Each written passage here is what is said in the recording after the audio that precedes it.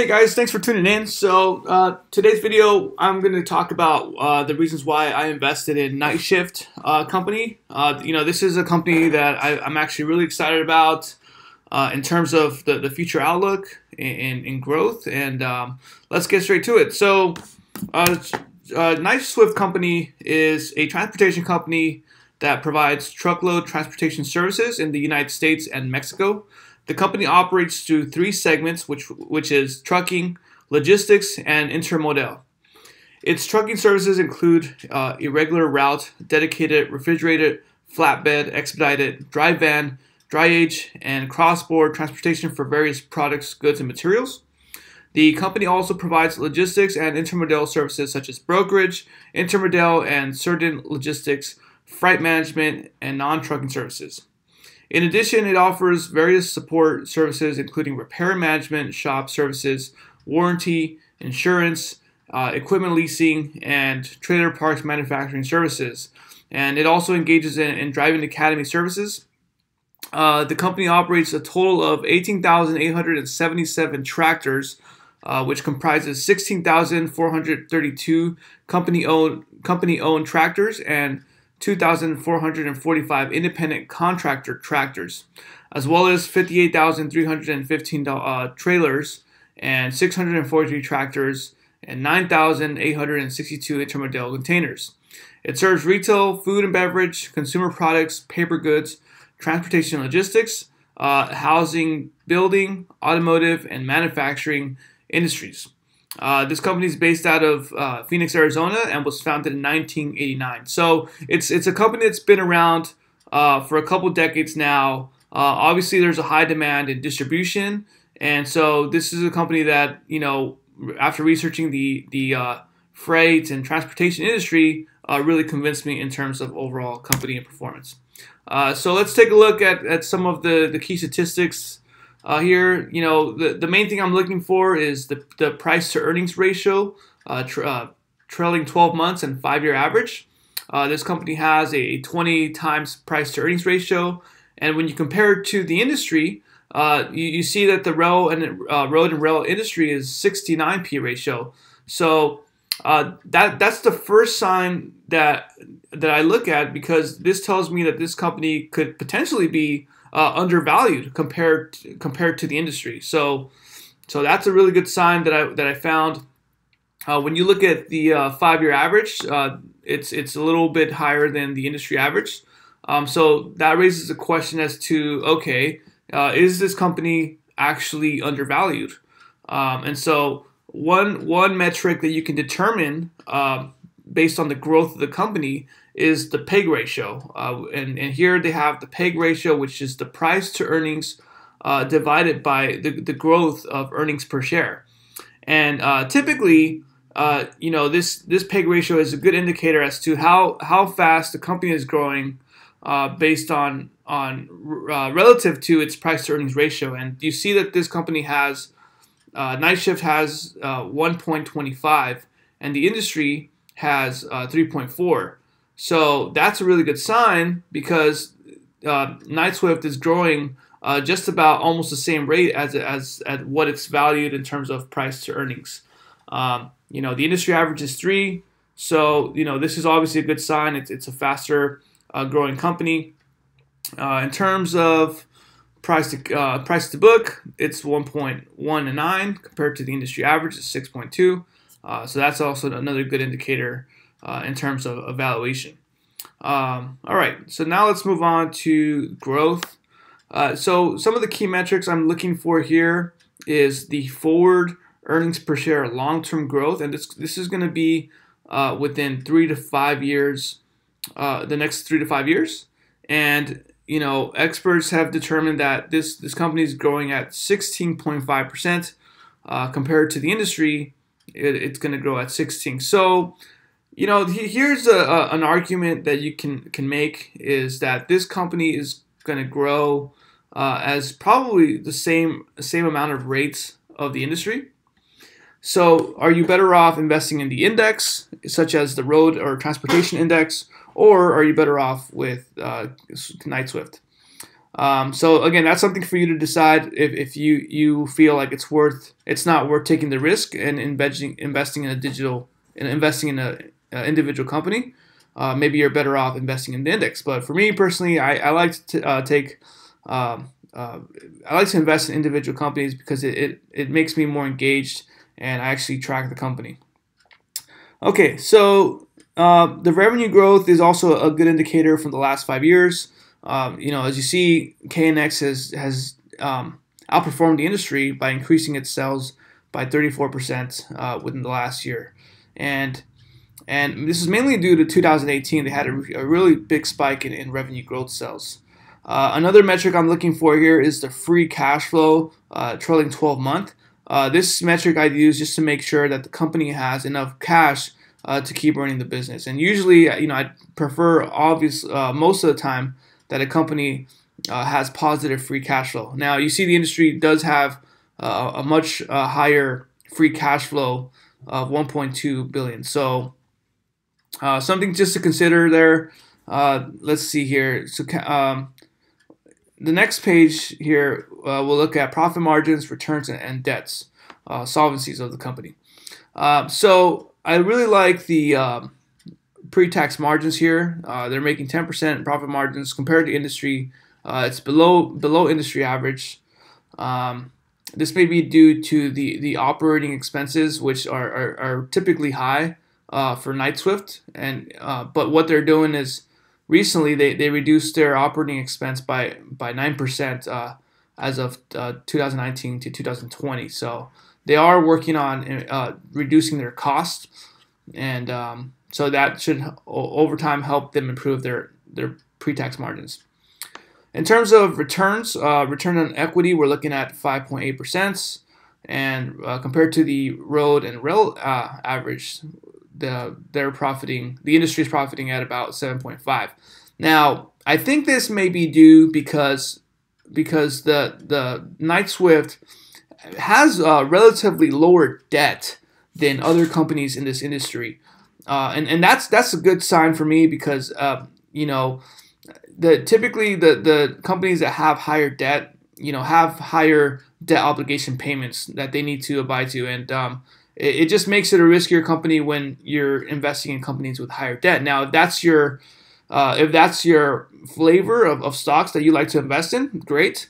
But for a company with low debt, strong revenue growth, pretty good profit margins, I feel good about Knight-Swift and where they are in terms of their balance sheet.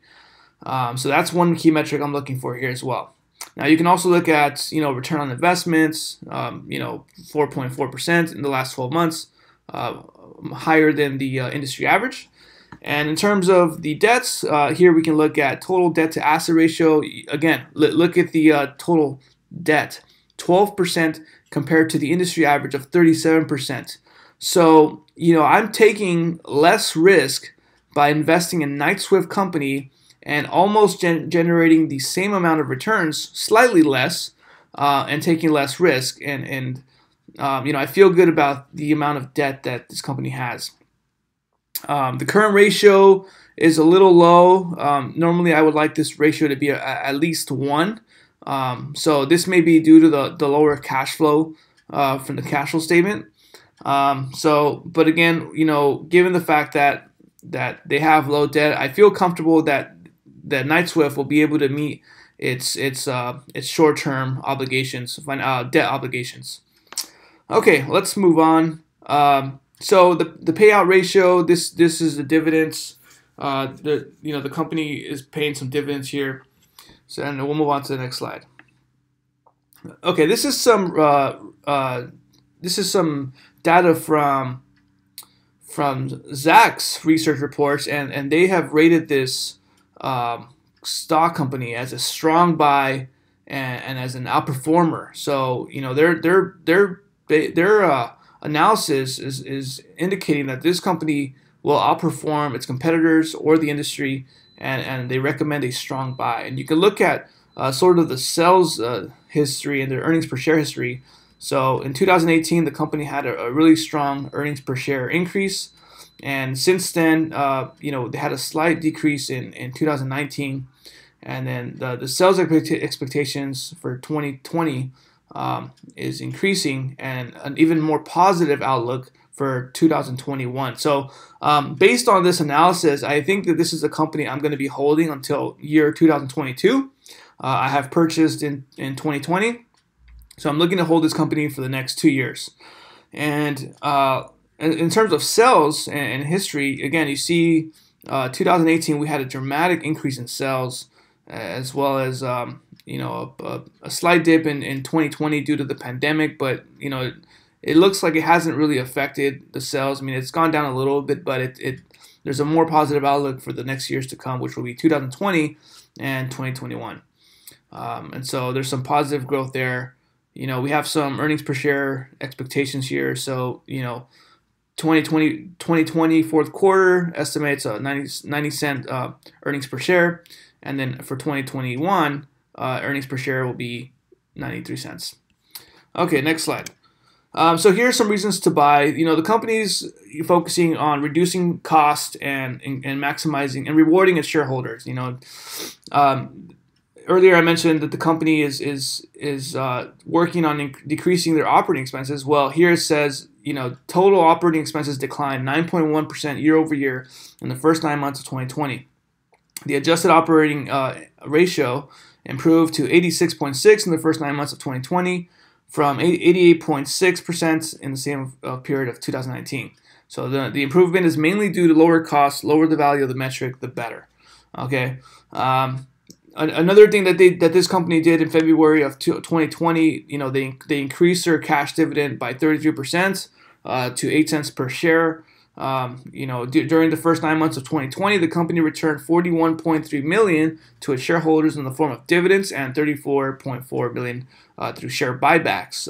The company's board recently cleared a new share buyback program authorizing the repurchase of shares worth of up to $250 million. Its free cash flow generated supports shareholder-friendly activities, and the company generated free cash flow of $379 million the first 9 months of 2020.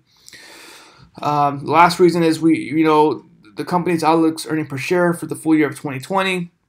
The company expects adjusted earnings per share in the band of $2.68 to $2.72, which was previously $2.15 and $2.30 for the year of 2020. Improving freight conditions might have led to the bullish outlook. The company expects the strong freight conditions to continue.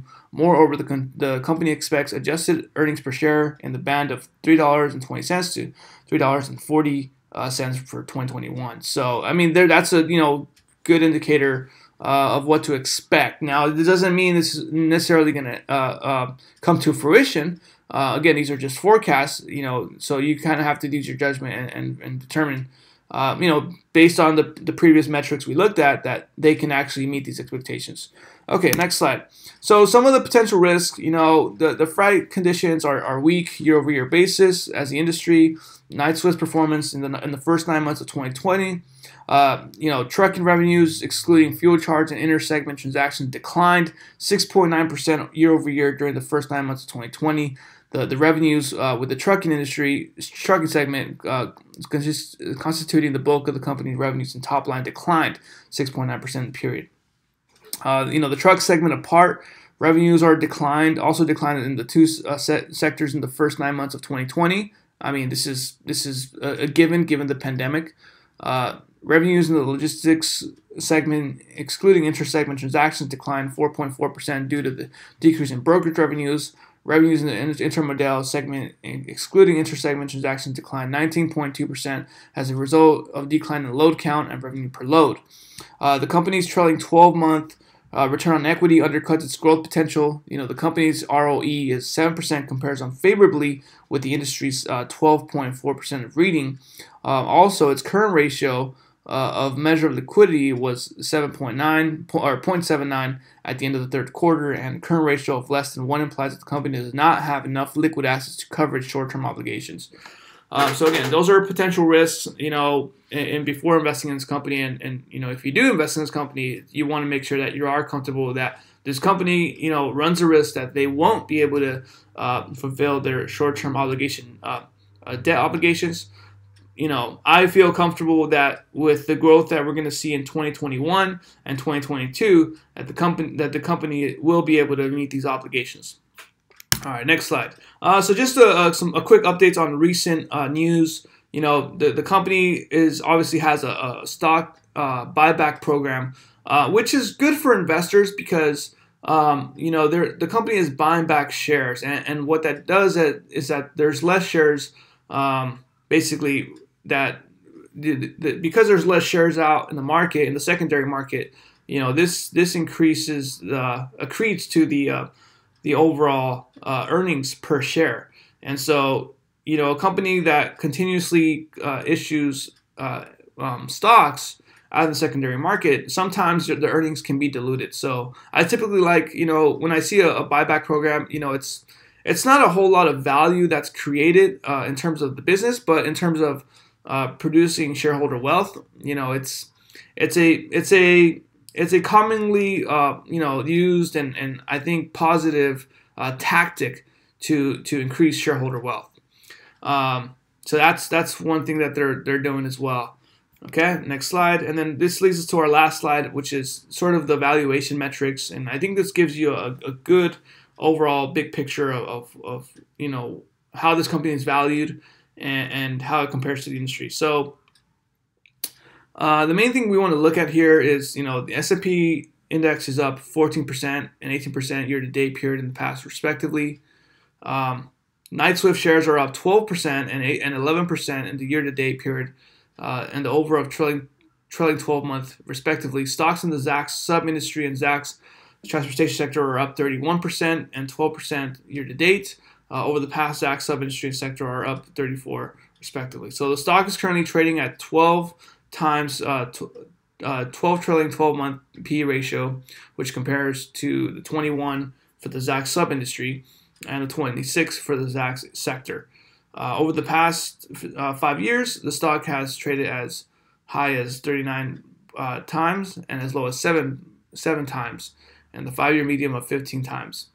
Our outperform recommendation indicates that this stock will perform better than the market.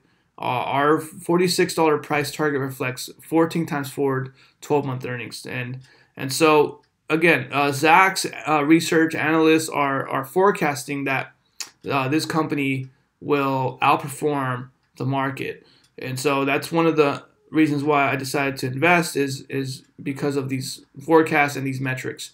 So again, if you want to get some assurance of that or just more convincing metrics, you can look at the P ratio, and this P ratio has a 12 times P ratio versus the industry has a 21 times. So you can consider that as this company is potentially undervalued compared to the industry. Of course, it's all relative. And then the next metric you can look at is the enterprise value divided by the EBITDA, which is the earnings before interest and taxes, depreciation and amortization. The current metric is for Knight-Swift is 6.5 compared to the industry is 11 times. So it's December of 2020, and I think this is a really good time. Personally, and this is just my opinion that this company will do really well within the next 2 to 3 years, and so that's sort of my investment strategy with Knight-Swift. I'll be planning to hold this company to about 2022, early first quarter, and I hope this video helps shed some light on Knight-Swift company. So if you like this video, please leave a comment down below, and I look forward to speaking to you on the next video. Thank you.